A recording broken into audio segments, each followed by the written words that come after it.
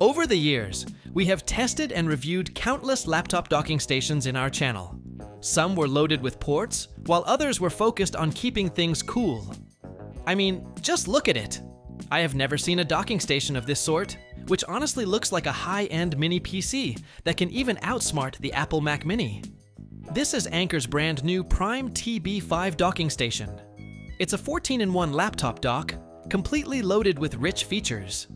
To name a few, it has 8K display pass-through, 140 watts fast charging capability, and astonishing 120 gigabits per second of data transfer speed.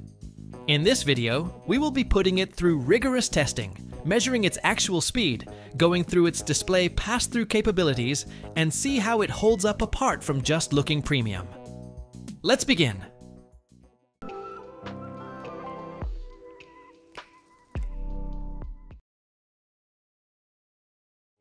The docking station arrives in a premium cardboard package that immediately reflects the high-end nature of the product. The box is neatly divided into two compartments.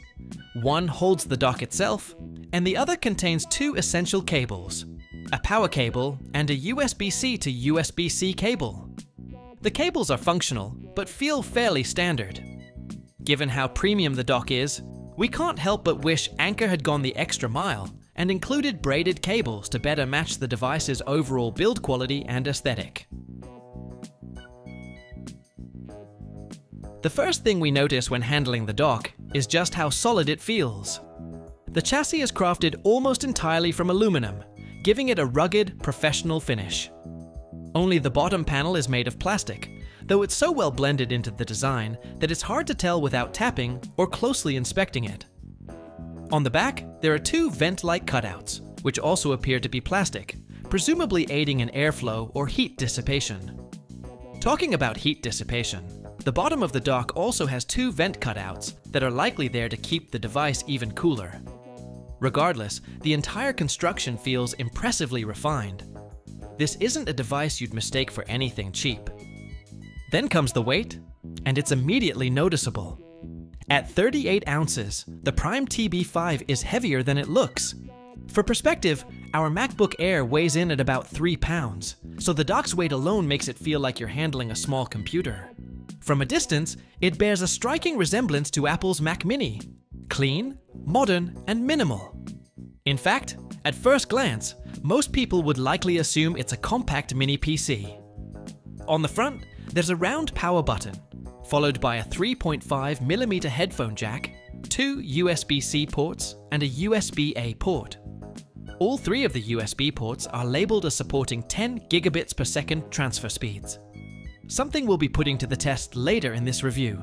The layout is simple, functional, and premium. Just what we'd expect from a flagship docking station like this. While the right side of the dock has nothing but a Prime branding, the left houses a TF and SD card slot. As you can see, most connections are housed at the back, starting with two USB-A ports, a 2.5 gigabit Ethernet LAN port, three USB-C Lightning port, and two display outputs. One is HDMI, and one is DisplayPort.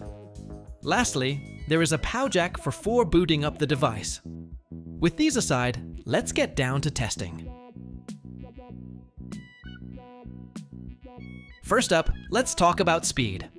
For USB-A and USB-C ports, we verified the 10 gigabits per second throughput using Crystal Disk Mark on a high-performance NVMe external SSD, alongside EaseUS Partition Master to cross-check sequential and random read and write performance. We got a consistent 344 megabytes per second speed, which is quite impressive. Moving to the main attraction, the Thunderbolt 5 ports, we benchmarked using ATTO Disk Benchmark and Blackmagic Disk Speed Test to reflect real-world large file transfer conditions.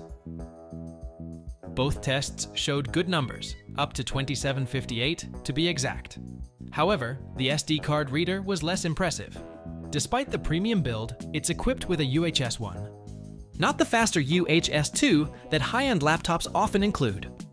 Again, we tested it using Crystal Disk Mark and USB Flash Benchmark, measuring controls across various file sizes. The sequential speeds topped out around 170 megabytes per second, which falls short for professional level throughput. Overall, the device's I/O performance is excellent, except for the SD card reader, which could still be a bottleneck for photographers used to faster UHS-2 speeds. We evaluated the dock's display performance using one 4K display and a 1440p display simultaneously, though keep in mind that it does have the potential to support up to 8K output. For high refresh rate testing, we ran Test UFO's refresh rate tool to verify that the USB-C connected monitor reliably sustained a 100 Hz without dropped frames or timing glitches. To simulate an 8K workflow stress scenario, we ran extended usage sessions while monitoring for signal drops, flicker, or thermal performance issues. Thanks to the dock's active cooling, we observed minimal flicker, no signal drops, and no thermal throttling, even under prolonged load.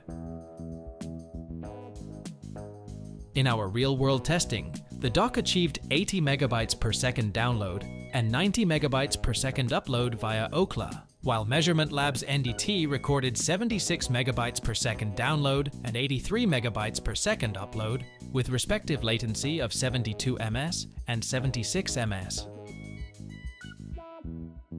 The Anker Prime TB5 dock, rated at USB PD 3.1 extended power range, consistently delivered a peak of 140 watts, which is sufficient to fully charge even the most demanding 16-inch MacBook Pro under heavy load.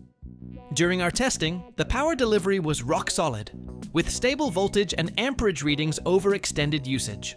No thermal drops, cable negotiation issues, or power dips were observed. This impressive single-cable solution proves the Anker Prime not only handles data and video with ease, but also powers your laptop at full throttle without needing an extra charger. To evaluate how well the Anker Prime handles it, we monitored internal temperatures and fan speeds using Device Monitor. At idle, the dock maintained a quiet 38 degrees Celsius with no active cooling. The fan remained off while the aluminum chassis effectively dissipated heat passively. Under a moderate load, dual 4K displays with light file transfers, the internal temperature climbed to 52 degrees Celsius, at which point the fan quietly spun up to 1,200 RPM. Using a decibel meter placed 0.5 meters from the unit, we recorded the noise level at an almost imperceptible 20 decibels, making it ideal for quiet setups.